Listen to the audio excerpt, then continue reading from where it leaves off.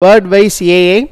So online AI editor and grammar checker. So it is a fantastic tool to proofread your thesis or any project report very easily. So before going to explore this tool, so we are going to conduct an online workshop on efficient conference and journal paper writing with ChatGPT and AI Toolbox.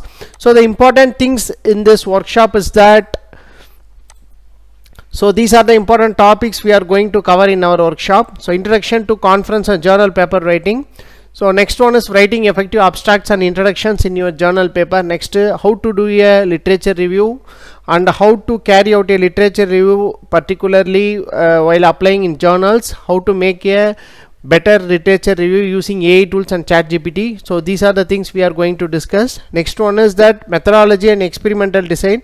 So how to present your proposed method and experimental data in your research paper, and also results and analysis and discussions. How to write your results, analysis and discussions easily using AI tools and ChatGPT, and how to write clear and coherent every section of your research paper using different AI tools.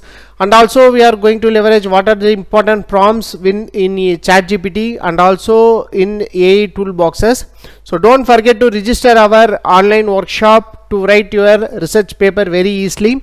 So the link for this registration will be given in the description of this video.